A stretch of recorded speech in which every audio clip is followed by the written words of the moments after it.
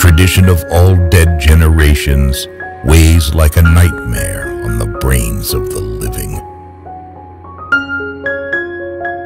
Society does not consist of individuals, but expresses the sum of interrelations, the relations within which these individuals stand. Labor in the white skin can never free itself as long as labor in the black skin is branded. The increase in the value of the world of things is directly proportional to the decrease in value of the human world. The ruling ideas of each age have ever been the ideas of its ruling class. The production of too many useful things results in too many useless people. Capital is dead labor, which, vampire-like, lives only by sucking living labor and lives the more labor it sucks.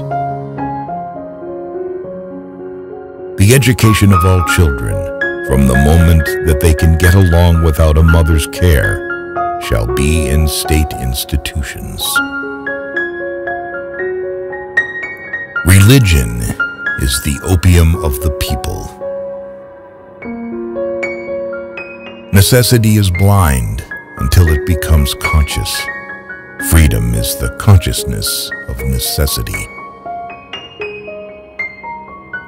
Money is the alienated essence of man's labor and life, and this alien essence dominates him as he worships it.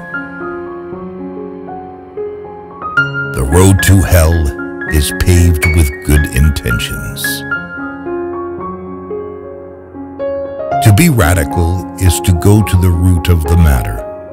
For man, however, the root is man himself. Political power, properly so called, is merely the organized power of one class for oppressing another. Moments are the elements of profit. As individuals express their life, so they are. Imagination, that great gift that has contributed so much to the development of mankind. The philosophers have only interpreted the world in various ways. The point, however, is to change it. The love of parents is the most disinterested. The last capitalist we hang shall be the one who sold us the rope. Men make their own history, but they don't make it as they please. Go on, get out. Last words are for fools who haven't said enough. It is not the consciousness of men that determines their being, but, on the contrary, their social being that determines their consciousness.